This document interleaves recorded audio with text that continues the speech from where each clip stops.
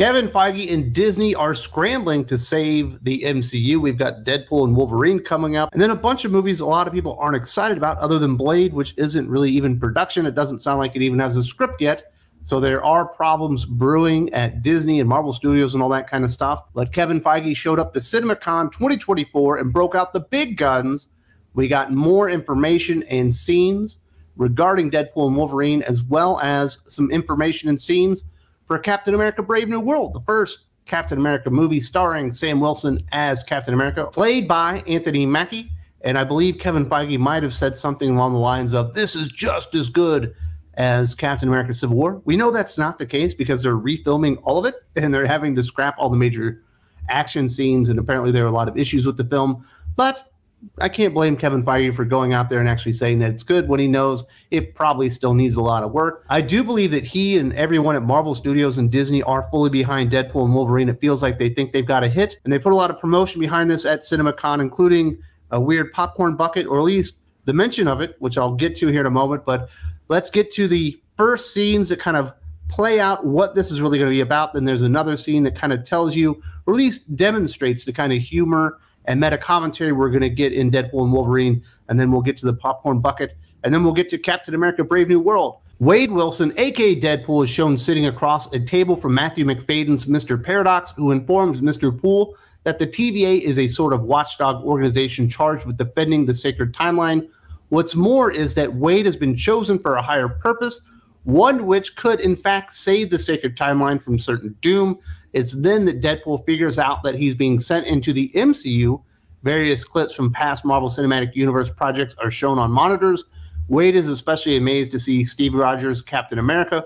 Wilson gets gussied up in a brand new supersuit, courtesy of the TVA's in-house tailor. He also receives a pair of adamantium katanas. So there you go. That's the big impetus for Deadpool entering the MCU. The sacred timeline is in jeopardy, obviously introduced in the Loki TV show, and obviously, we got all this multiverse stuff. We're in the multiverse saga itself. Kang playing out, and Doctor Strange and the Multiverse of Madness and all that stuff. This is playing right into this. Apparently, things are in jeopardy, and only Deadpool from the Fox Cinematic Universe can save the day in the MCU.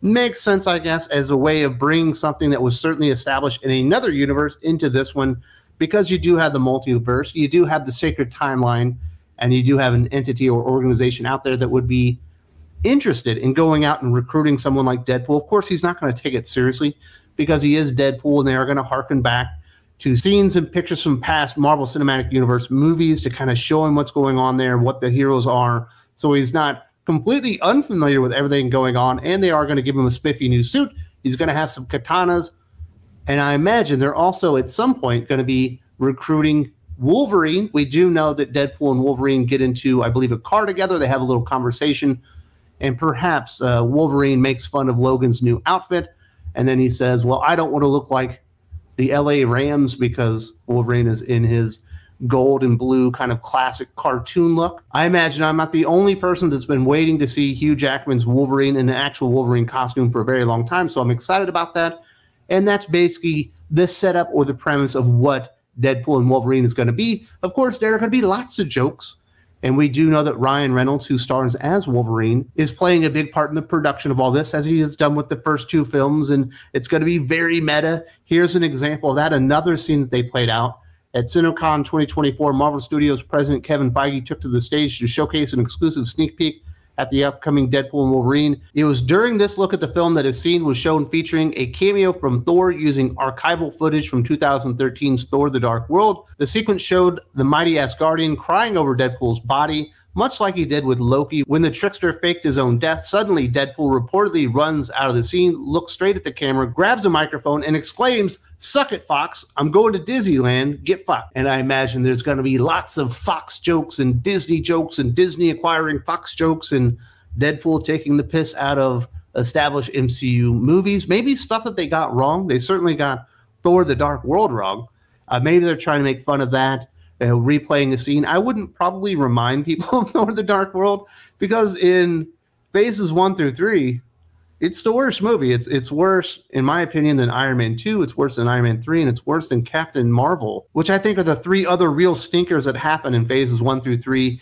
Thor: The Dark World, probably the worst one out of all of them. It's just a terrible movie. I recently watched it, and I don't like being reminded just how bad that movie is. But I imagine there will be plenty of scenes of Deadpool making fun of things that have happened in the Marvel Cinematic Universe. Of course, we've seen this already in Thor. We had that joke where we had Loki disguised as his father with the play with Matt Damon up there, and they're doing the death of Loki and all that kind of stuff for the play. And then they end up doing it in Thor Love and Thunder, basically the same scene, trying to play that joke twice. It didn't really work. I wouldn't go to the well too often on that joke because it was funny the one time. But once you get into the second and third portrayal of that joke, which it seems like Deadpool and Wolverine is going to be a lot of that kind of stuff, don't know that it's going to really land hard. But I would fully expect, and we certainly saw it in the teaser trailer that they put up on the Super Bowl, and then the expanded one that they put up on YouTube, that Deadpool will be taking the total piss out of Disney, the MCU, Fox, and all that kind of stuff. I remember seeing like a Fox setup in there where it was destroyed and all that kind of stuff. I expect the film to be very self-aware, very meta in nature, and we certainly received lots of those kind of jokes and punchlines throughout the course of the first two Deadpool films. We did also get word on a marketing strategy that they're going to be using, playing off the Dune 2 sand vagina bucket popcorn thing. Over-the-top popcorn buckets are becoming all the rage with new movie releases, but nothing caught people's attention more than the Dune Part 2 popcorn bucket from AMC Theaters. The bucket caused a huge stir online, with many making NSFW jokes. While the folks behind the Dune Part 2 bucket didn't intend for people to view it in a lewd way, Marvel Studios has decided to take the idea and run with it. For Deadpool and Wolverine, Kevin Feige took to the stage at CinemaCon during Disney's presentation and revealed the movie will have an intentionally risque popcorn bucket. That was a weird bucket. It's such a weird thing, and it certainly went viral. I remember the first time I saw it, I was like, is that a Sarlacc vagina? Like, I don't know what they're going for with that. And I don't think that they realized what the joke was or the punchline that was the popcorn bucket itself. And that's probably why it went so viral. And there's so many tweets. I saw like a dude in a picture that said, I just came for like the popcorn bucket vagina, like when he went to go see the movie, like he was sitting next to the poster or whatever, which I thought was funny. A lot of people had a lot of fun with that. I do think the fact that it was probably completely unintentional by the creators of Doom 2, the marketing team at AMC Theaters and all that stuff, as the reason that it went so viral, because it was unintentional, trying to lean into it completely intentionally with Deadpool. What's he going to be doing? Screwing a chimichanga on a popcorn bucket? I don't really know. But I don't blame them for doing this. It certainly caused a lot of conversation. It was all over TikTok. It was all over YouTube. It was all over Twitter. It was all over Facebook. It was literally everywhere, that stupid popcorn bucket. And hopefully this isn't like the trend where everyone makes the most disgusting, inappropriate popcorn buckets in the history of the world.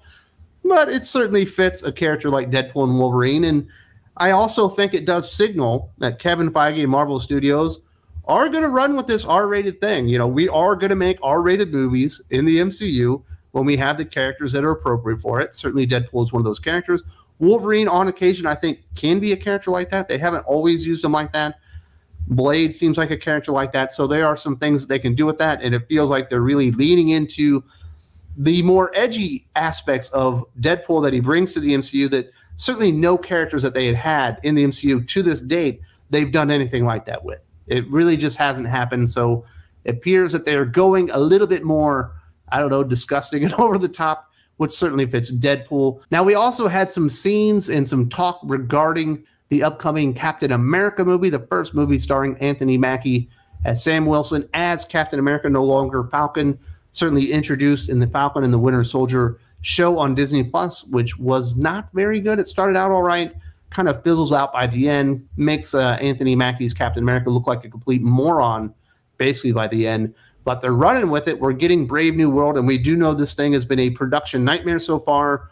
But Kevin Feige is saying this bad boy is on fire. You're going to want to check it out because it's just as good as The Winter Soldier, which is probably the best MCU movie they ever made.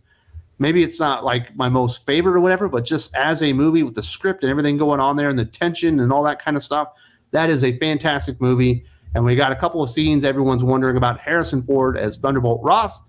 CinemaCon attendees were shown the first footage of Captain America Brave New World, which includes Harrison Ford as General Thaddeus Thunderbolt Ross. The scene saw press crowding at the White House, where Ford makes his first appearance as Ross. Sam Wilson stands with him, and the two have a conversation Sam proceeds to make a meta joke about the change in General Ross actors, saying, "I'm not used to your new look." Thunderbolt then tells Sam, "What you did down in Mexico really opened my eyes, and I want Captain America to rebuild the Avengers." I would say the reference to Mexico is something that happened off-scene, or maybe that's the opening scene of Captain America Brave New World. Not really sure about that. We certainly didn't see anything happening in Mexico during the Falcon and the Winter Soldier TV show, which is the only time that we've seen Sam Wilson as Captain America. So I imagine that's probably the opening scene or something that happens basically off screen or whatever. And then we're going to have Captain America, Sam Wilson, tasked with reforming the Avengers. Certainly you need to get the Avengers back together to have an Avengers movie. I guess it kind of makes sense, you know, when we did the Ant-Man movie and all the Avengers were off, like, doing their own thing. The guy that was back at, like, the Avengers, it wasn't Avengers Tower, it's like the Avengers headquarters, was Sam Wilson. He's certainly somebody that's a card-carrying member of the Avengers. Now that he's Captain America, I guess in theory, maybe he's the leader of the Avengers. Me personally, I would have used Doctor Strange, but obviously we don't have a Doctor Strange movie. Maybe Thor, but obviously we don't have a Thor movie either. So I guess this is the one that we're going to do, and I guess that's going to be part of the motivation, at least, for Sam Wilson as Captain America in Brave New World, is that he needs to get the Avengers back together. Does that mean we're going to have lots of cameos as Sam Wilson is going out there and contacting potential new members of the Avengers? Are we going to see Shang-Chi? Are we going to see Captain Marvel? Are we going to see Miss Marvel? Who are we going to see as he's out there recruiting new members for the Avengers? I imagine that's at least a small portion of this, and we're going to get some cameos in it that way, which is probably smart. You're going to need some star power on this one. I don't think a lot of people are real keen on the idea of Sam Wilson as Captain America. I think they're keen on the idea of Sam Wilson as Falcon, the character that they know and love, and the character that Anthony Mackie has basically portrayed in all the movies.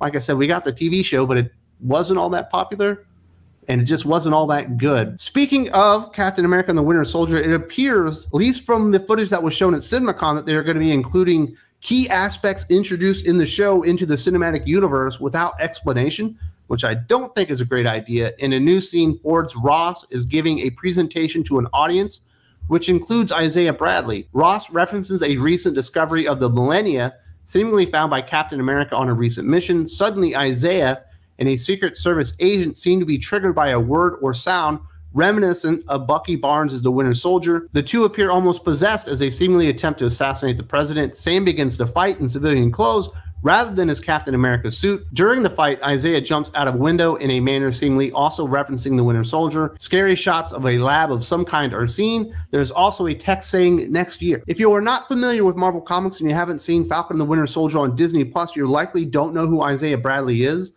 He's a character that was introduced, I think it was during the 80s. I might be wrong on that one. But basically, he's like the Black Captain America that was unknown and never appreciated, and no one ever like lauded him. He was kind of like escaped and all this kind of stuff, trying to live a life where nobody realized who he was. But he's another guy that survived, that had the super soldier serum. At one point, I believe it was during World War II. And I believe it's almost like a Tuskegee Airmen kind of situation where they were testing on these guys. So that's who that character is. But not many people know that. Even the fans of the MCU, like who Isaiah Bradley is. And to just have that character in there without explaining who he is or why he might be powerful, he just kind of looks like an old man, because he is very old at this time. He wasn't frozen like Steve Rogers. So he certainly aged over time. I think is a weird idea. I don't think it's really going to work. And then basically playing out the exact same setup or elements from Captain America the Winter Soldier isn't very smart. It's not unique. It's not something new. You're not bringing anything new to the table. You're just playing the greatest hits from Captain America, Steve Rogers. And I think that's probably a bad idea and not a great setup. We've already seen mind-controlled super soldiers that are triggered with the word. They even played on it, within Captain America Civil War. When they were kind of using Bucky Barnes when he was in that prison, the guy shows up and he had the textbook and all that stuff. Like, it's cool to explore that stuff, and that stuff is great. And I think Winter Soldier is one of the greatest comic book stories ever written in the history of Captain America, and it's a great movie. But at some point, we need to move on. And in Captain America, if Sam Wilson is going to be Captain America, he probably needs to have his own identity and his own adventures and his own villains and all that kind of stuff, and build his own history rather than playing the greatest hits or playing off the beats from Steve Rogers as Captain America. It's probably not a great idea to keep reminding people about Steve Rogers, because in most people's minds, if they're Marvel Comics fans or MCU fans, Steve Rogers is Captain America. Chris Evans is Captain America, and he's not supposed to be around anymore. Probably not a great idea to keep reminding people of that. But Kevin Feige has said this thing is the heat, and they are bringing it in 2025. And he says this is as good as The Winter Soldier. I do not believe Kevin Feige, but I certainly don't blame him for saying that. I do want to say thank you very much for joining me today as we talk about all the CinemaCon 2024 rundowns with Kevin Feige. Speaking on behalf of Disney, they had some other presentations, but we're a comic book channel mostly here, kind of covering that kind of stuff. If you would like more coverage on this and other comic book related stuff like comic books themselves or movies, television shows, I do want to invite you to come over and check out the Thinking Critical Patreon. There's a link in the video description. You can get a free week's trial of the highest tier, the Doc is Right tier right now, get all the stuff that's on there, and make an informed decision on whether or not you want to support me and the channel on Patreon. Lots of great stuff there. New podcasts basically dropping every single day, all month long. Definitely check that one out. I will hope to see you there in the not too distant future.